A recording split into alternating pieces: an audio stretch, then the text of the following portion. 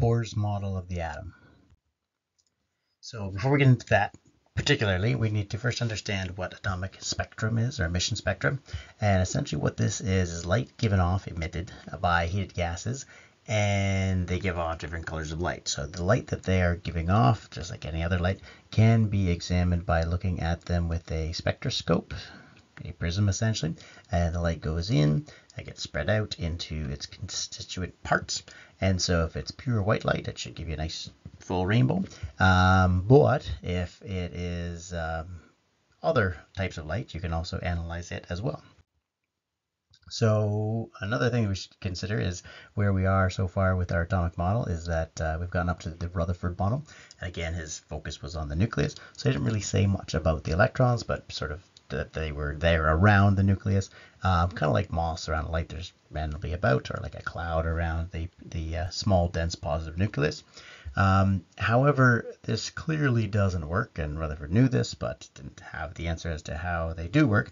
But some of the things that are wrong with them being just anywhere around the nucleus are that if these electrons are constantly changing directions, they are accelerating. We know that accelerating charges give off energy. And so if electrons were doing this, then the atoms themselves, as these electrons are constantly going around the nucleus, they should be giving off a continuous spectrum of energy.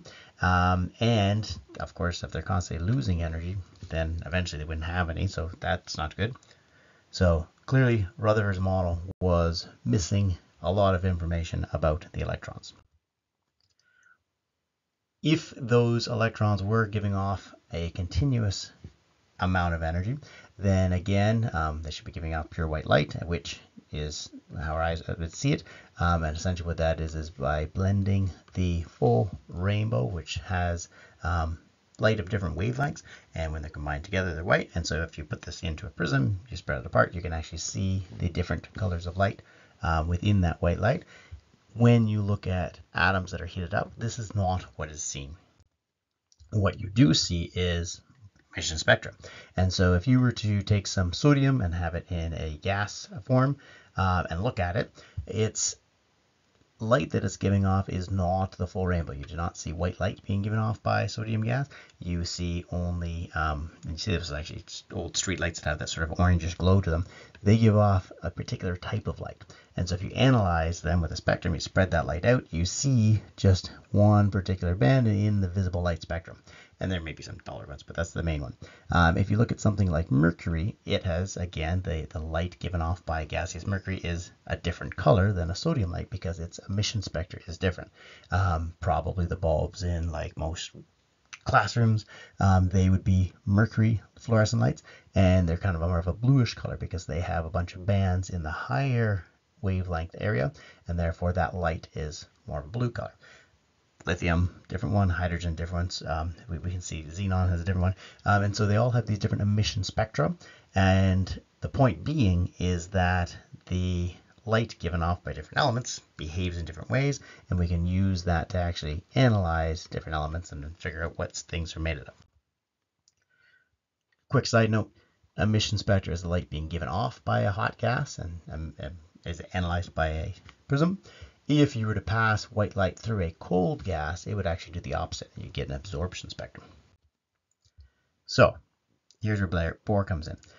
So the Bohr-Rutherford model has the Rutherford nucleus to it, but the electrons, what they're doing and where they're placed, that's Bohr's work. And so he essentially came up with the planetary model. So Bohr theorized that an electron's energy is also quantized, taking that idea from Planck where energy can only exist in discrete amounts. Bohr's applying this idea to the electron around the atom and saying, okay, well, maybe these electrons can only have specific energies when they're around these atoms as well, and therefore you don't see them anywhere around the nucleus, you see them in specific spots. So the spectral lines, what they are the electrons moving from one energy level to another. And therefore, depending on the arrangement of the electrons around the atom, they're going to be moving from different spots as you give them energy as they're heated up, and therefore they're going to be giving off different spectral lines. We'll see later, when this is also going to be incorporated with a quantum model, how this relates to waves.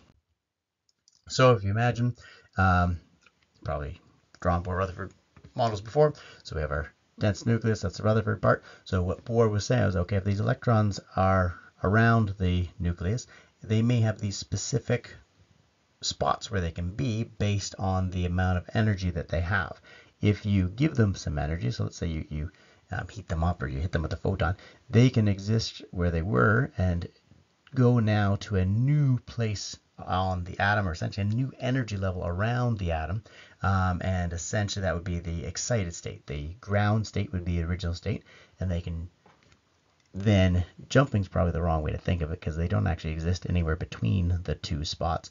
They are in the original spot, and then they cease to exist there, and then they are now in the new excited state. And then if they wanted to get back down, they would have to give off the energy they absorbed, and they would now exist in the lower energy state. So they can jump back and forth between these lower and higher energy states by absorbing energy to jump higher and releasing energy to jump lower. So this relates to some work that was done by Mendeleev. Originally, when we were figuring out the elements, we essentially had a list of elements, and you think, okay, well, that's kind of like having a list of letters, like just like our alphabet. It's just not a table; it's a list of letters. However, what Mendeleev did was say, okay, well, instead of just having a list of these elements, going from large to small, what he noticed was that there are some things about these elements that we see repeating periodically, and therefore, what we could do then is we could say, okay, well, helium and lithium kind of have some similar properties. So let's put lithium below helium because they kind of act similarly in certain ways. And so then we'll instead of just having it as a line, we can then start arranging it into a table. And then if we go along, we say, okay, well, if we go along sodium, it kind of acts like lithium as well. So we can put it here. And so now we have our lithium and our sodium here, and then we keep going along down the list, checking out the properties, and eventually we get to potassium, and it's, well, that's kind of like sodium. So we can put it down here, and essentially what we end up with, Mendeleev figured this out, was we have not a line, a list of elements, but we have a table. This gives us our periodic table. His was based on the properties. However, why do they have those properties? So Bohr's model explains this. The periodic table is an explanation of the atomic structure. If you can see the table as the model, you've got it. So those energy levels that the electrons are moving between, they are then going to give those electrons certain properties in terms of how easy it is to gain or lose them, depending on which atom you're talking about. So essentially the elements end up with their properties based on where their electrons are. So Bohr-Rutherford model, great. We've got the nucleus figured out. We've got a place for these electrons. The placing of the electrons agrees with the periodic repetition that we saw with Mendeleev's periodic table. However, it's not like any model. It is not perfect. Models show certain things about the reality itself. If they were to be a perfect representation of the reality, it wouldn't be a model, it'd be the thing. And so there's always flaws to any model. So if we look at some of the flaws with the Bohr-Rutherford model, which will then cause us to want to have a more detailed model, we can look at something like the ionization energy. So if we look at periodic trends, we can see that ionization energy generally tends to increase across a period. So when you go from lithium over to neon, so across that second row, the second period, we can see the ionization energy increases. And then again, the third row from sodium over to argon, again increasing. Generally, that's what's happening. However, we can see that it's not always the case. If we see that there is a drop between beryllium and boron, we see the same thing, a little hard to explain, between nitrogen and oxygen, but directly below the boron-beryllium drop, we see the drop again between magnesium and aluminum.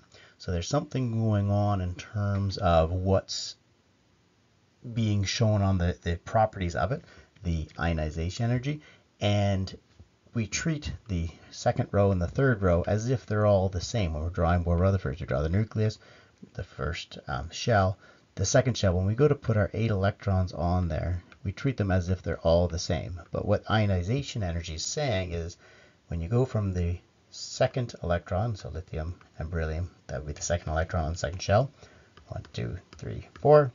When you go from that fourth to the fifth, that fifth electron, its placement is a little bit different than the fourth electron that we had for Just brilliant.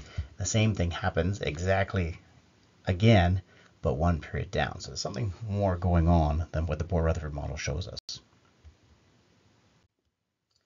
And atomic radii as well. Another problem is that we see that atomic radii is going to decrease across the period. We have a greater effective nuclear charge pulling those electrons in, leading to a higher ionization energy, also causing a smaller atomic radii. All that was great.